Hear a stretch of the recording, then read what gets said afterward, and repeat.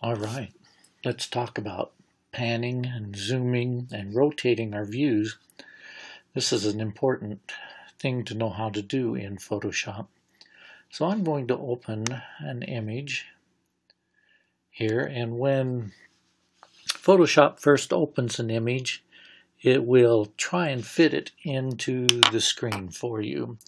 So you'll notice by looking down here in the corner that we're at 66.67% of the view. So what if I want to zoom in? Well, we have a zoom tool. It's over here in the toolbar, and its shortcut key is Z, as in zebra. So I'm going to press Z for the zoom tool, and you'll notice that the zoom tool has a plus in it. So every time I click, it will zoom in on the area that I click, and each time you click, it goes in a little further until you can actually see the pixel grid. Now to zoom out, all you need to do is to hold your Option key on a Mac or your Alt key on a PC, and you'll see that magnifying glass has a minus in it, and you can click, and each time you click, you zoom out.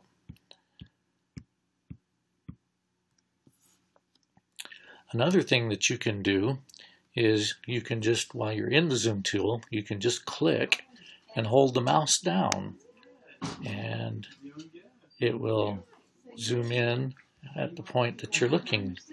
And again, if you hold the Option key or the Alt key on a PC and just click and hold, you will zoom out.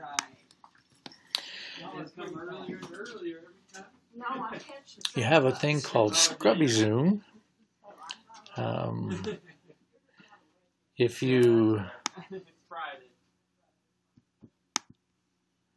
click and drag to the left, that will zoom you out when Scrubby Zoom is turned on in the options bar. And if you scroll your mouse to the right, it will zoom in. Now there are a few keyboard shortcuts that also do the same thing. If you hold your Command key or your Control key down on a PC and press the minus key, that will zoom you out every time you press, and the opposite, the plus key, will zoom you in. Two important shortcuts will allow you to zoom so that the image just exactly fits in the screen, and that is Command 0 on a Mac or Control 0 on a PC. The other important one is Command 1 or Control 1, allows you to view the image at 100%. All right. One other thing is, as you want to, if you're zoomed in and you want to scroll around on your image, pressing the space bar, no matter which tool you're in, when you press the space bar, it will turn into the hand tool, and you can just drag the image around.